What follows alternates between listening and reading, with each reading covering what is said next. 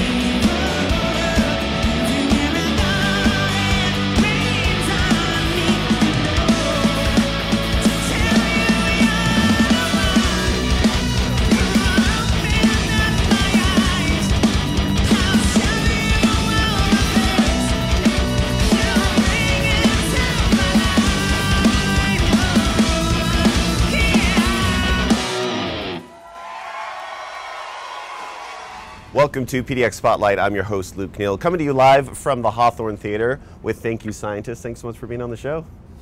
Hey. So obviously you have elements of funk and jazz and prog rock. Where's the intersection come from? Like, who brought in the prog rock side of the sound that you have? I think it's just there's no one that really listens to one kind of music or wants to make one kind of music. Sure. So it's more like, if you hear something cool, let's try to do it and filter it through whatever sounds we have. It's really just the sound of like everybody in the room and like what we all collectively listen to. And like everybody hears something differently, everybody listens from a different perspective. And I think that's what makes it kind of, you know, different and unique, is that we're all kind of just, we don't aim to do one specific thing. It's just whatever we like. We want to create the music that we like, so. Yeah. So let's talk about a typical jam session. How does that start? Is there someone in particular that brings in ideas, or are you just spending time in the studio making arrangements and writing these? We're definitely like a arrange before the studio type band, I could say that. And the songs vary. A lot of the songs were all of us in a room together, shooting around ideas. Yeah. Some songs, one particular member will bring something in and we'll flesh it out. It just really depends song to song. But it definitely, everything always goes through the everyone filter, everyone in a room. It's never like sort of, here's the arrangement and it stays. Like even if it's something that I brought in or something, everybody, it totally mutates because everybody throws in, you know.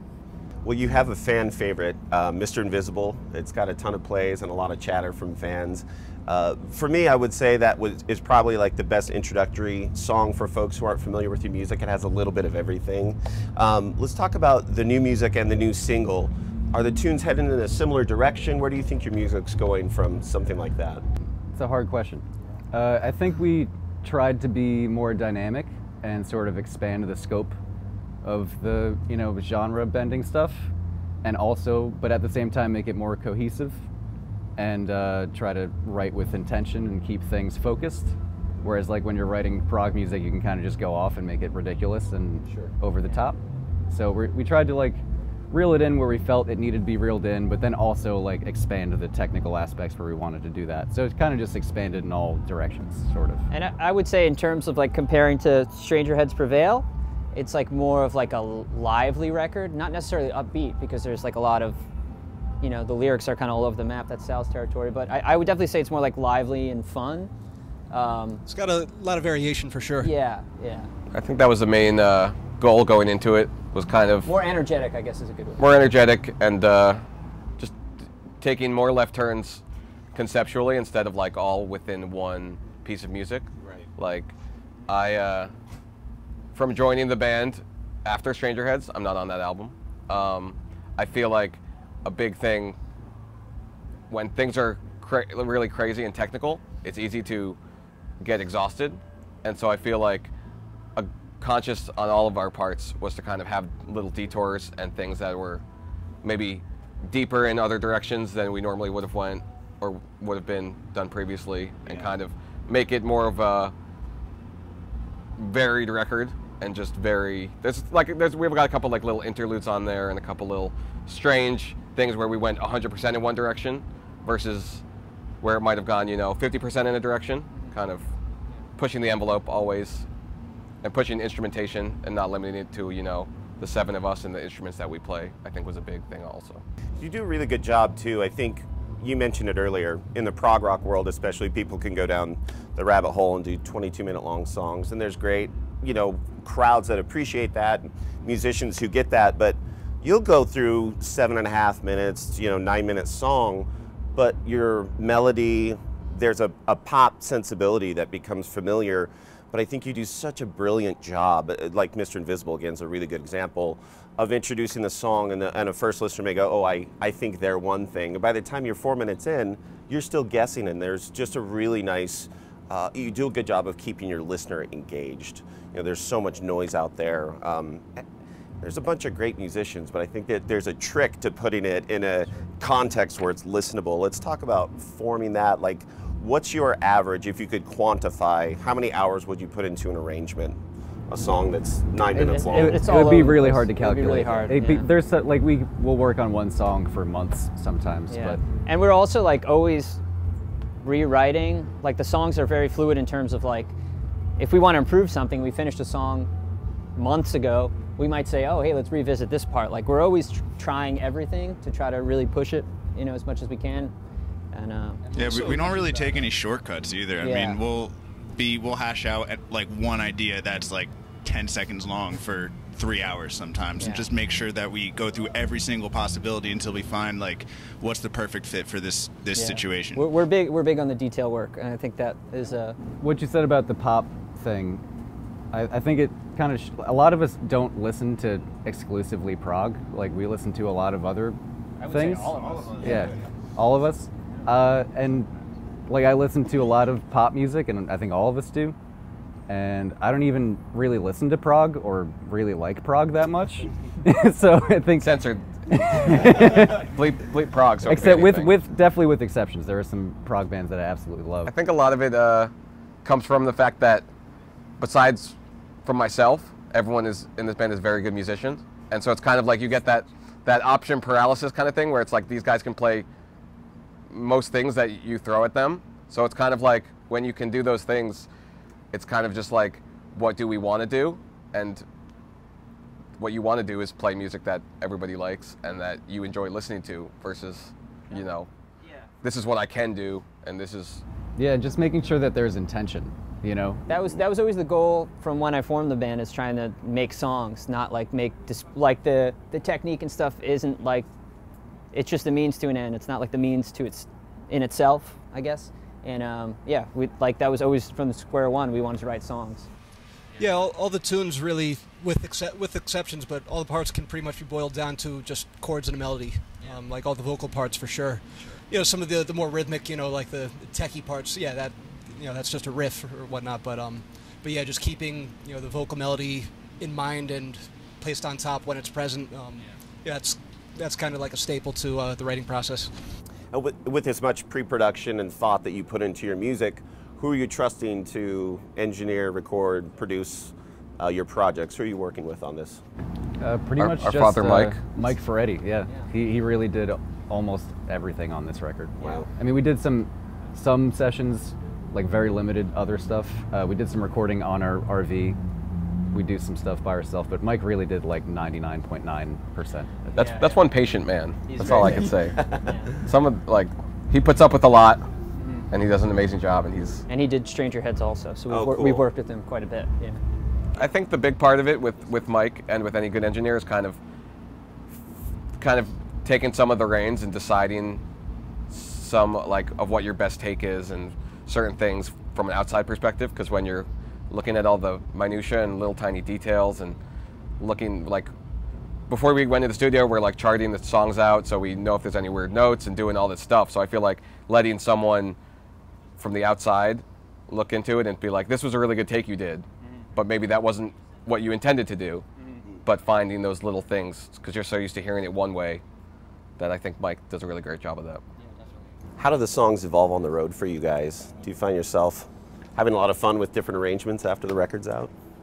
I do. I think on an overall scale, the arrangements stay mostly the same because they're already pretty complex, unless we really decide like we want to change something.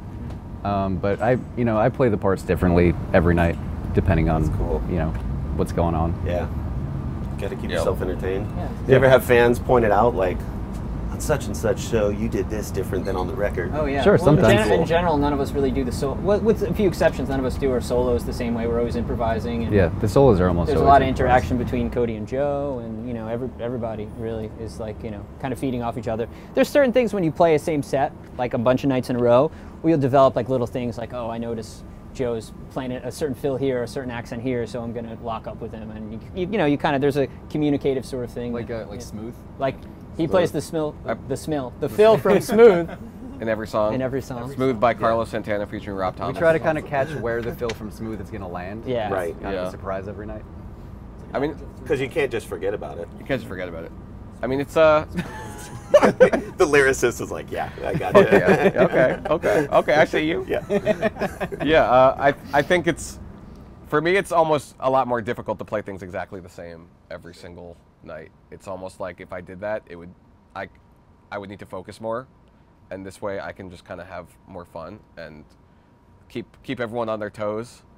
And if I had to play the same thing every night, I would have to be heavily medicated. Right. Yeah. Very heavily medicated. Yeah. That also works too, I guess, for some bands. There's also, I feel like, a lot of things that work live that don't work in the studio, and vice versa. So it's like, you know, there might be a part where I play the drum fill from Smooth, which should have been on the album. No, not going to point any fingers, but it might have been cut on the album. But I'm going to do it live, definitely. And to be fair, we have to have Sal sing our songs instead of Rob Thomas, which was kind of a point of contention. But it worked out okay, I guess. I don't know. It's a close second. Yeah. So let's talk about the new record, Terraformer. The first single off of the record, FXM LDR, is that okay? That's the one. First of all, really dope artwork. Like, shout out to whoever did that. Yeah, stuff. Shampoo. Really, really cool stuff. That's our boy. Great song. This track, especially from an engineering standpoint, is so damn clean. I put on some really nice headphones and super enjoyed it. I'm assuming it's representative of Terraformer. Yeah. What we can expect. Well, for the rest and of that. production-wise, there's a lot of different stuff. So all the songs kind of are treated as their own entity, I guess. So. That was, I guess, the first song we wrote together when I joined the band. Yeah. Oh, right. And I was just like, I was finding my place and all the ideas, because, you know, dealing with a band of this size, it's like, was very exciting. And I feel, and that was the first song that we all wrote together when we got back from the first tour with me and Joe and Sam in the band. And it's one of my favorites on the album, and I feel like it represents the album somewhat, in the sense that it's kind of taken there's definitely a lot of ideas that just naturally, when we were figuring out what we wanted to do with the album and treating all the songs this way, that song kind of got a similar treatment. Are we getting full LP with Terraformer? How many tracks are on the project? It's a double album, as a matter of fact. Wow. It's 85 minutes, something like that. That's fantastic. It's a lot of music. 187. It's the Avengers Endgame of records. Yeah. That's cool.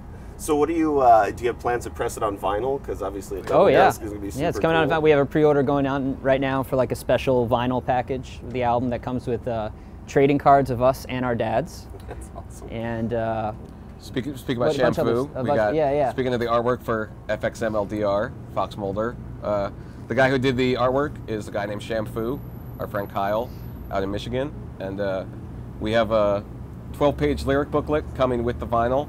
He did illustrations for every single song, and they're cool. absolutely incredible. yeah, they're pretty awesome. Is Max making an appearance in the artwork? He's on the outside sticker, actually. Okay, He's on the Yeah. sticker. Right on. Well represented. Yeah. He's well represented. He's on my kick drum head Yeah. right Cool. now. We have a big poster with him at the merch table. So He's a hit. What type of fans do you find yourself interacting with? Because we're in the on-demand world. I think it's brilliant that we have access to so many different types of music. I'm sure it's all over the board. At our shows, the women's bathroom, you can kind of see like a tumbleweed blowing through sometimes.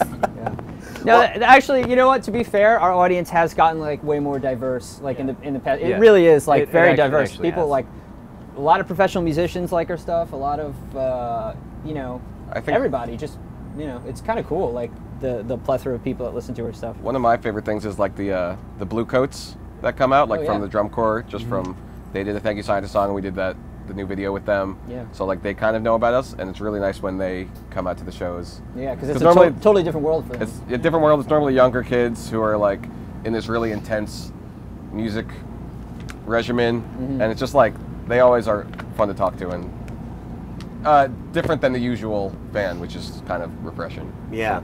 I just, I look back to all the prog rock shows I used to go to, and the first, I think it was the Dream Theater show.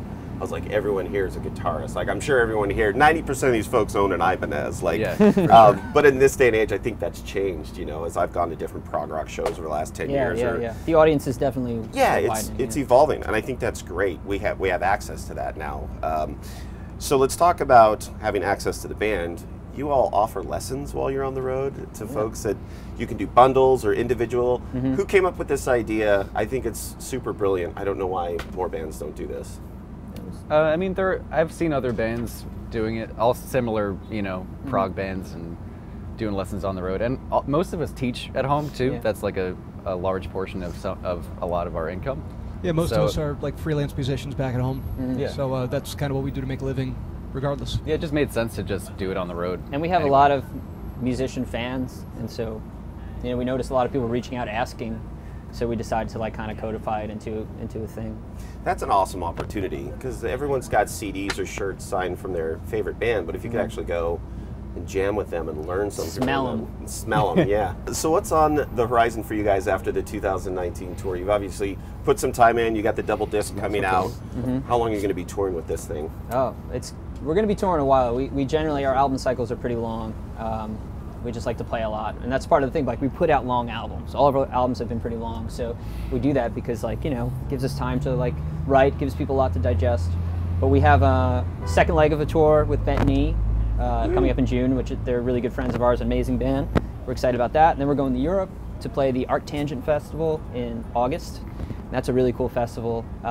It's really our first like legit festival as a band. Like, generally, we haven't really played any major festivals, and we're playing main stage with Meshuggah and Battles and all these cool bands. So it's going to be a blast. We're all really excited about it. Yeah, that's awesome. Once again, I want to thank you, scientists, for being here with us in Portland at the Hawthorne Theater. Appreciate your time. Looking forward to the show. Thank you, guys. We appreciate you, Luke. Thank you, Luke.